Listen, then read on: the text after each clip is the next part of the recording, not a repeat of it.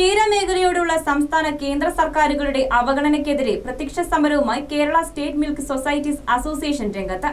Adimali block കമ്മിറ്റിയുടെ നേതൃത്വത്തിൽ കർഷകർ ഈ മാസം 16-ന് അടിമാലിയിൽ ഉപവാസ സമരം നടത്തുമെന്ന് ഭാരവാഹികൾ അറിയിച്ചു. ലക്ഷക്കണക്കിന് വരുന്ന സംസ്ഥാനത്തെ ക്ഷീര കർഷകരോട് അനുഭവ നയം പ്രകടിപ്പിക്കാത്ത സംസ്ഥാന കേന്ദ്ര സർക്കാരുകളുടെ സമീപനങ്ങൾക്കെതിരെ പ്രത്യക്ഷ സമരവുമായി Kerala state milk society association Adimali block കമ്മിറ്റിയുടെ നേതൃത്വത്തിൽ ഉപവാസ സമരം നടത്തുമെന്ന് ഭാരവാഹികൾ അറിയിച്ചു.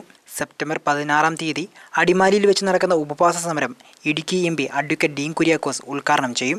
നിമിഷം പോലും മുന്നോട്ട് പോകാൻ കഴിയാത്ത സാഹചര്യമാണ് നിലവിൽ. വളരെ അടിയന്തരമായി ഗവൺമെന്റും മിൽമയും ബന്ധപ്പെട്ട് പാലുവില വർദ്ധിപ്പിച്ചില്ല എങ്കിൽ ഈ കോരിച്ചൊരിയുന്ന മഴയത്ത് പോലും കേരളത്തിലെമ്പാടും കക്ഷി രാഷ്ട്രീയ ഭേദമന്യേ മുഴുവൻ ക്ഷീര കർഷകരും സമരം നടത്തിക്കൊണ്ടിരിക്കുകയാണ്.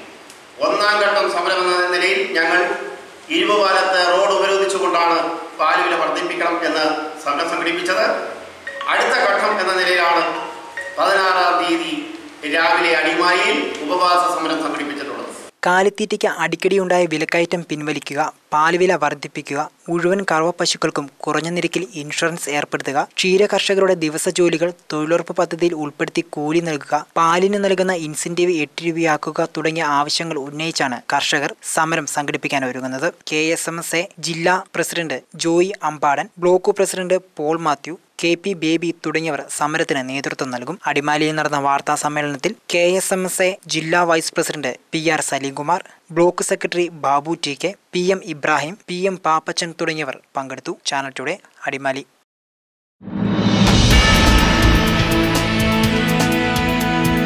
കൂടുതൽ വാർത്തകൾക്കും വിശേഷങ്ങൾക്കും channeltoday.in ഞങ്ങളുടെ വെബ്സൈറ്റ് സന്ദർശിക്കുക.